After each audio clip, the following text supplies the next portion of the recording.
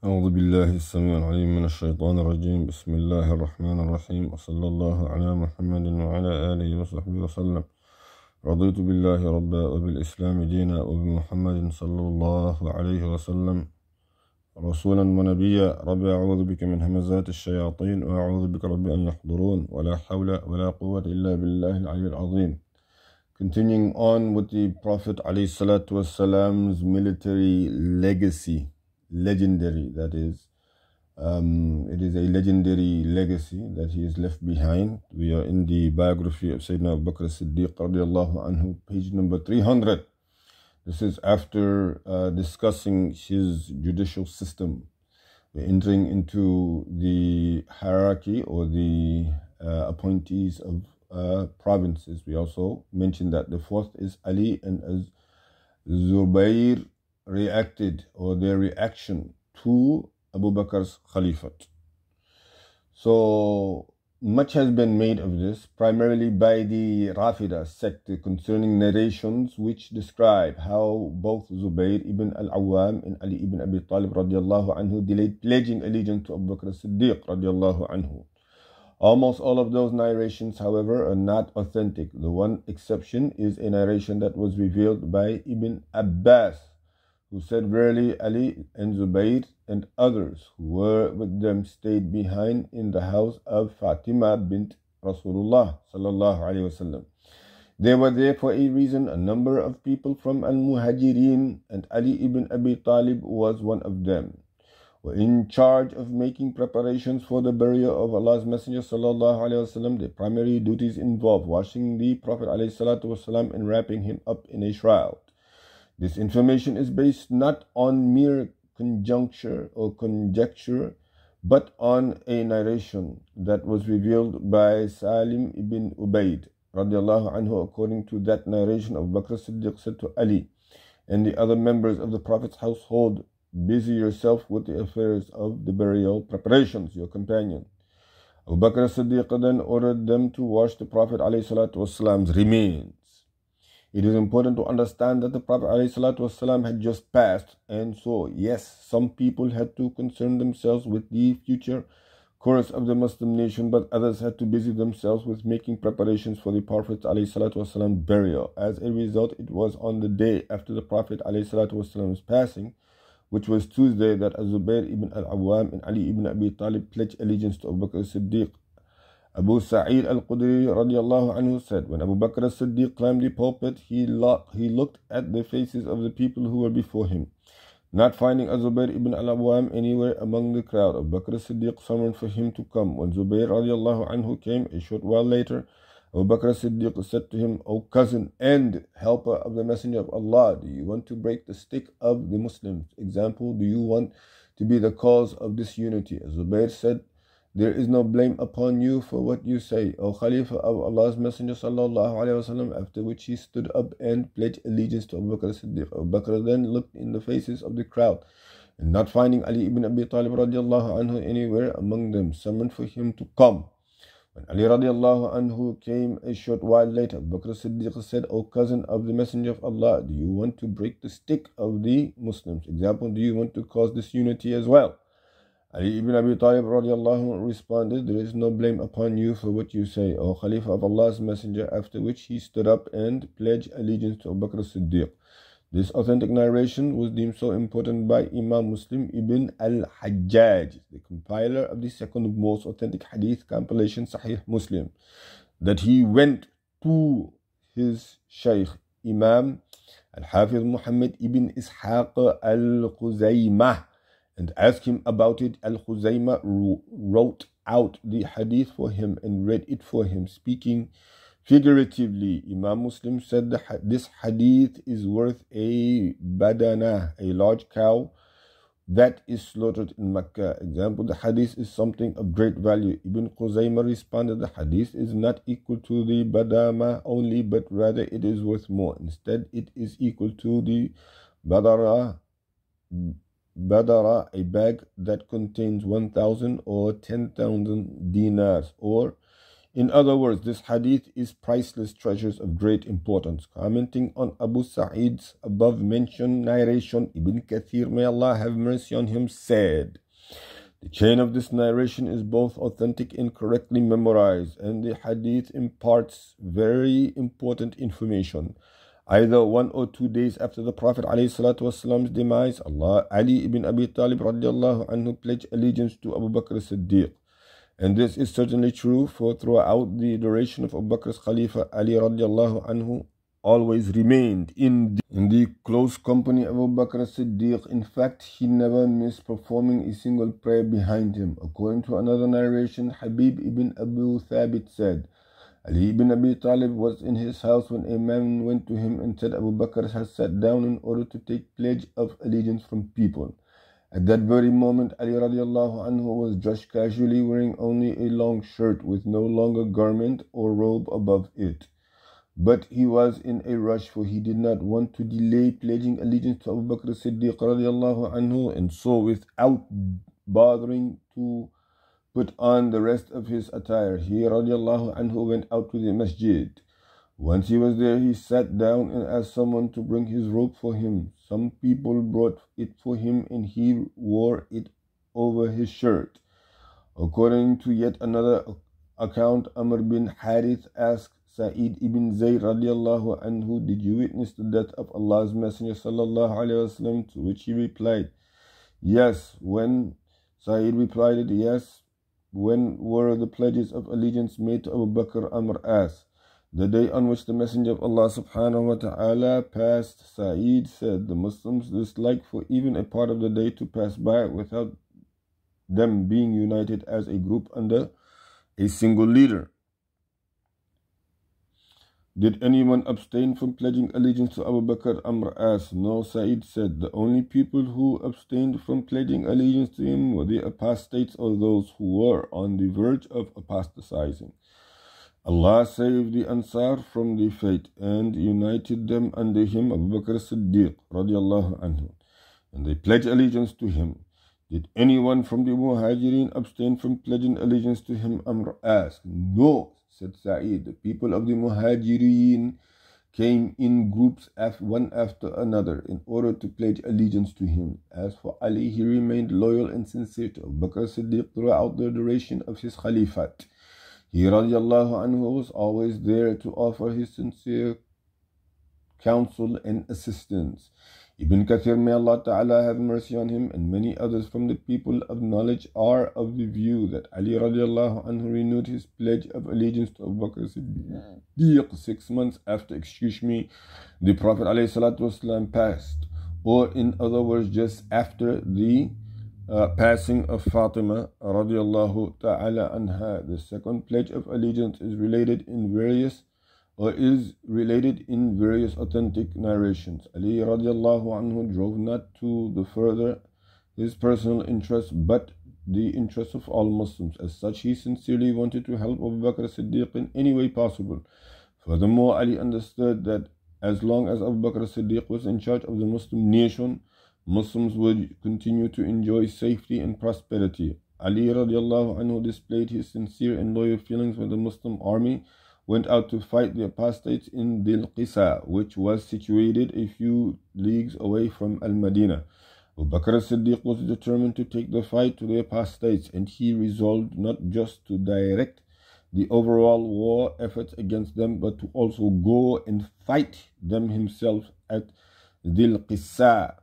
It goes without saying that his preparation or his participation in the impending battles at Dil Qisa endangered his life in a very real way. Nonetheless, he was determined to go. Ibn Umar radiallahu anhu reported that when Abu Bakr as-Siddiq arrived in Dil Qisa and was seated upright on his riding animal, Ali ibn Abi Talib took hold of the camel's reins and said, "Where are you going, O Khalifa of Allah's Messenger? I will say to you what the Messenger of Allah said on the day of Uhud. Pull in your sword and do not bereave it of yourself, and return to Al-Madinah.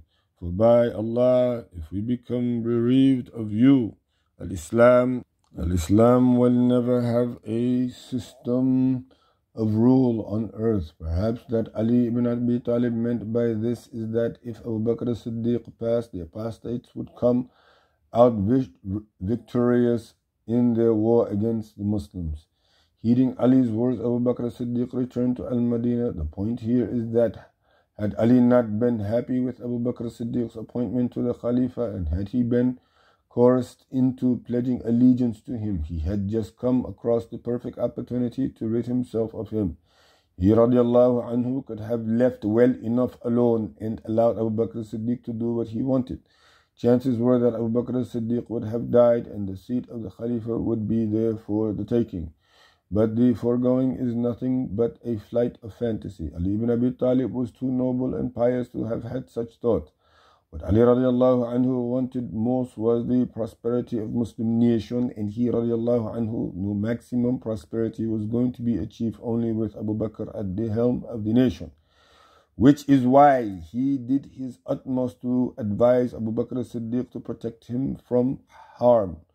May Allah be pleased with Abu Bakr as-Siddiq, Ali and Az-Zubayr, and all of the Prophet ﷺ's companions. Ameen. The fifth point we wanted to mention says, we as a group of prophets are not inherited from, rather what we leave behind is charity. I think this is going to have reference in the Fadak, I believe so. Speaking about what happened about the death of the Prophet, after the passing of the Prophet ﷺ, Aisha said, radiallahu anha, Fatima and Al-Abbas went to Abu Bakr seeking out their share of inheritance from the estate of the Messenger of Allah sallallahu alaihi wasallam. During that particular visit, they were demanding their land in Fadak, yes, as well as their share of the spoils from Khaybar. Abu Bakr said to them, I heard the Messenger of Allah say, لا نورث ما تركنا صدقة إنما يأكله آل محمد من هذا المال. We are not inherited from, rather what we leave behind is charity. According to an account, Abu Bakr as-Siddiq said, there is nothing that the Messenger of Allah sallallahu alaihi wasallam applied during his lifetime except I apply it as well. I fear that if I were to abandon even a single thing that he did, I would end up going astray. In another narration, one that is also related in Bukhari, Aisha radiallahu anha said, when the Messenger of Allah passed, his wives wanted to send Uthman ibn Affan to Abu Bakr Siddiq so they could ask him for their share of the Prophet ﷺ's estate. It appears based on the wording of the narration that Aisha radiallahu anha was there when Uthman visited Abu Bakr as-Siddiq, for it is mentioned in the nation that she radiallahu anha, in the narration, that she radiallahu anha did not the messenger say. She radiallahu anha said, did not the messenger say, La nurithu ma tarakna sadaqatun. We are not inherited from, rather what we leave behind is charity. It was magnanimous and selfless for Aisha to have said these words, for she radiallahu anha, being a wife of the Prophet sallallahu alaihi wasallam, stood to gain a great deal if relatives were allowed to inherit from the Prophet ﷺ. In yet another narration, Abu Hurairah radiallahu anhu reported the Messenger of Allah sallallahu alaihi wasallam said, لا يقتسم ورثتي دينارا ما تركت بعد نفقة النساء ومؤونة عاملي فهو صدقة. Let not my inheritors distribute even a single dinar among themselves. Whatever remains after my wife's expenses and my workers' provisions are taken care of is for charity. According to one account, Abu Bakr as-Siddiq radiallahu anhu said, there is nothing that the Messenger of Allah applied during that time.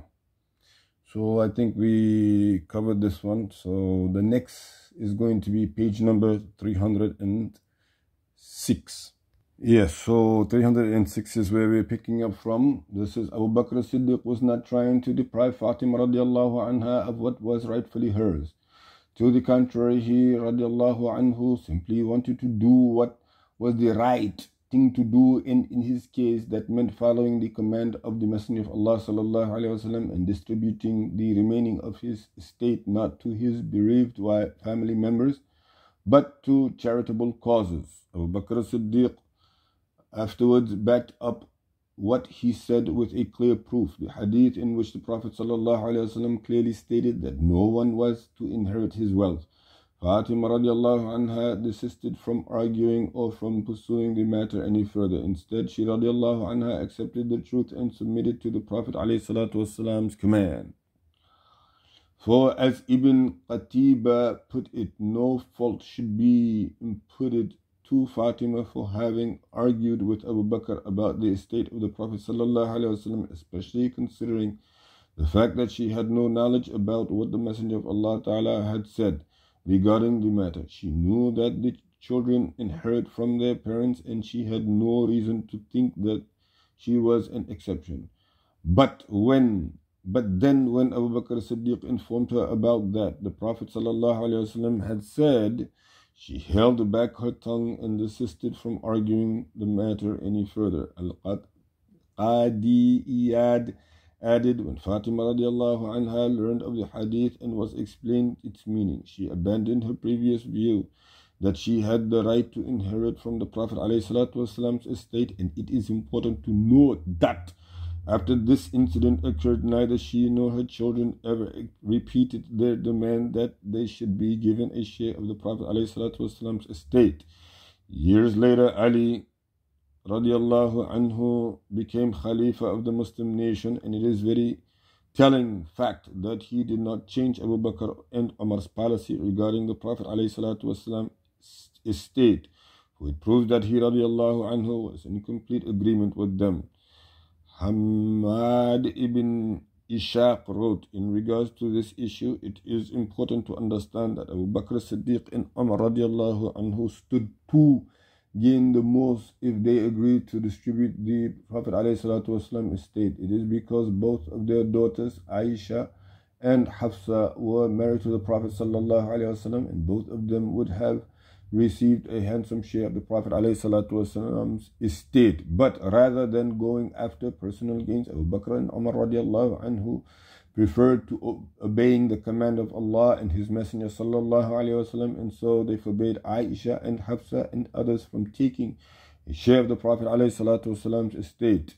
Had Abu Bakr and Umar Siddiq radiallahu anhu decided to distribute the Prophet's estate, both of them would not only gain monetarily, but also both of them would have been able to proudly say, our daughters are the inheritors of Muhammad sallallahu alaihi wasallam, and what honor could be greater than that?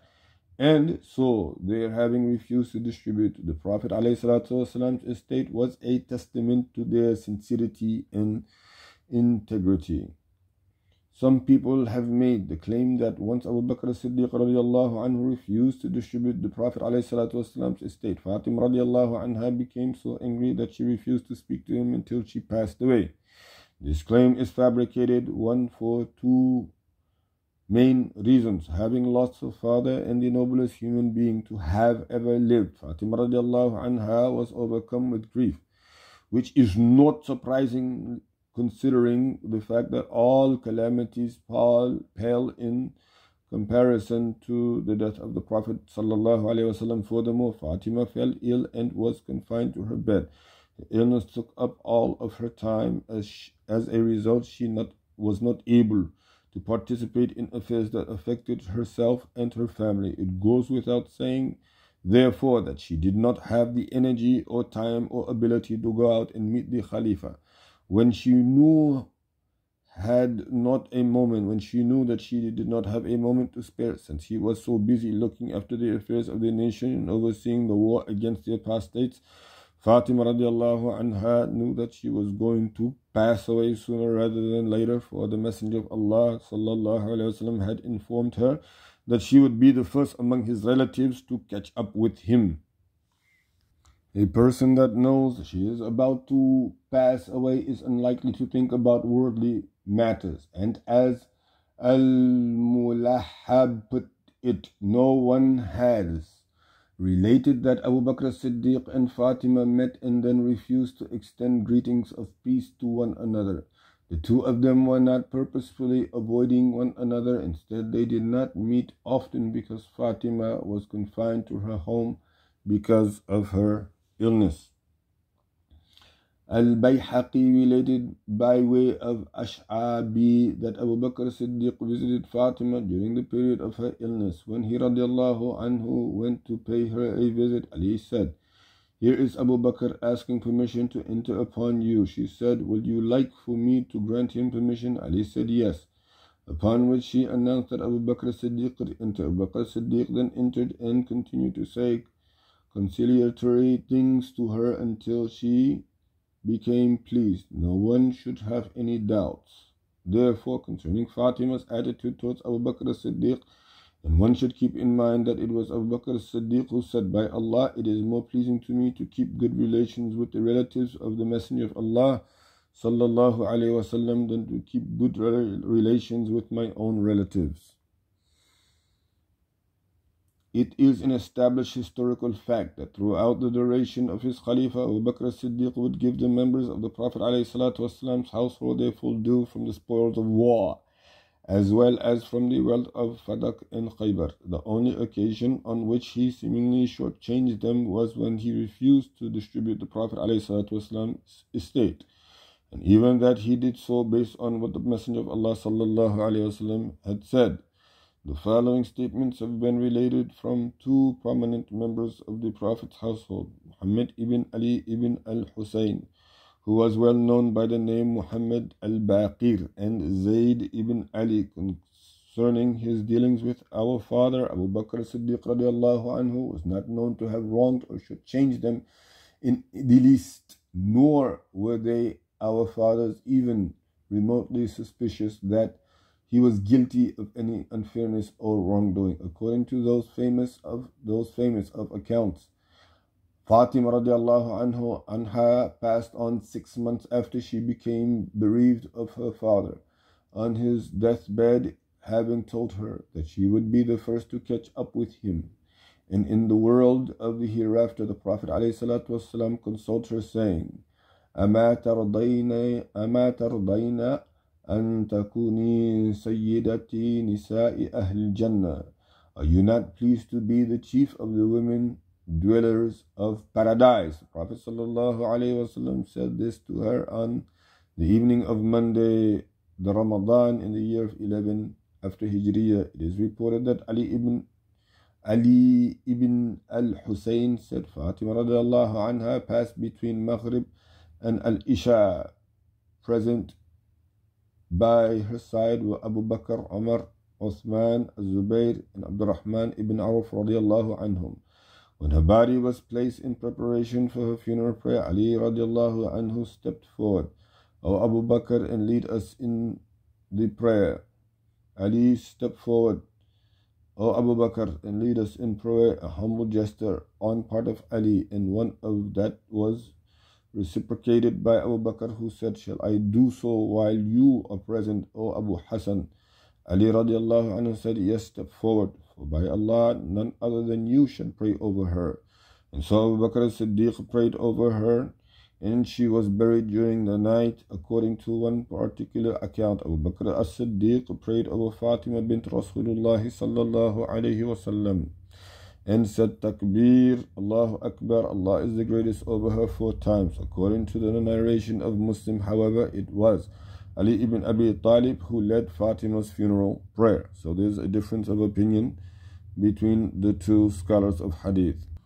Without a doubt, Abu Bakr's relationship with the members of the Prophet ﷺ's household was best described as one of mutual love and respect, as was befitting of both of them and him. He had, radiallahu anhu, an especially loving and trusting relationship with Ali ibn Abi Talib, who one should not be surprised to learn to name one of his sons Abu Bakr as-Siddiq. And after Abu Bakr as-Siddiq passed, Ali took his son Muhammad into his household, Ibn Abi Bakr. I'm thinking this is, yes, as Muhammad ibn Abi Bakr radiallahu anhu, raising him and taking good care of him. Upon becoming Khalifa himself, Ali selected Muhammad ibn Abi Bakr to be one of his governors, a decision for which Ali paid a heavy price and was greatly criticized.